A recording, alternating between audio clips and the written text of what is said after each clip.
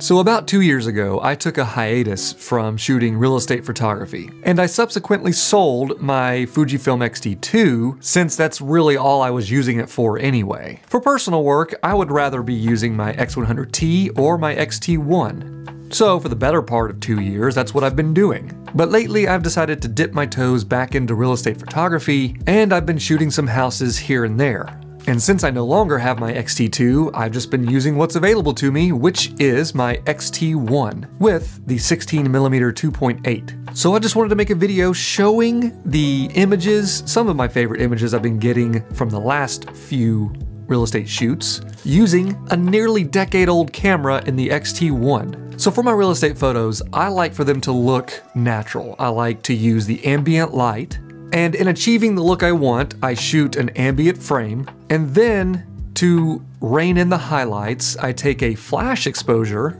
I then blend the two in Photoshop. I take the flash exposure, put it on top of the ambient. I reduce the opacity of the flash exposure to anywhere from 30 to 40%. And then once that's done, I brush away about 95% of the flash exposure, really only leaving the windows or any blown highlights with a little bit of flash brushed in.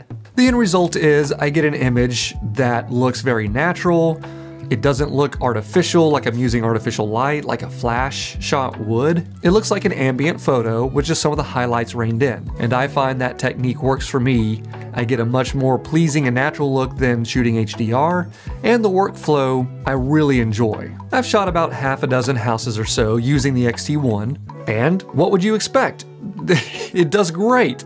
Of course, the sensor is enough resolution, the dynamic range is still more than I need, and I'm able to achieve the results I want with the X-T1 just fine. Sharpness paired with Fuji's glass is always great. I use the Godox TT350F, which are just cheap little flashes, as well as the transmitter that sits on the, in the hot shoe. And shooting with the X-T1 in lieu of not having an X-T2 has been great. I would say the biggest downside in using the X-T1 for real estate photography is probably the tilting screen. Now the X-T2's LCD screen tilted vertically as well as horizontally, but the vertical compositions that I would use, like to shoot bathrooms, I'm shooting fairly low on the tripod, about stomach or chest height, and when I shoot a vertical composition, it is very handy to use that vertical tilting screen to see my composition instead of having to literally bend down or get on my knees to see the back of the camera.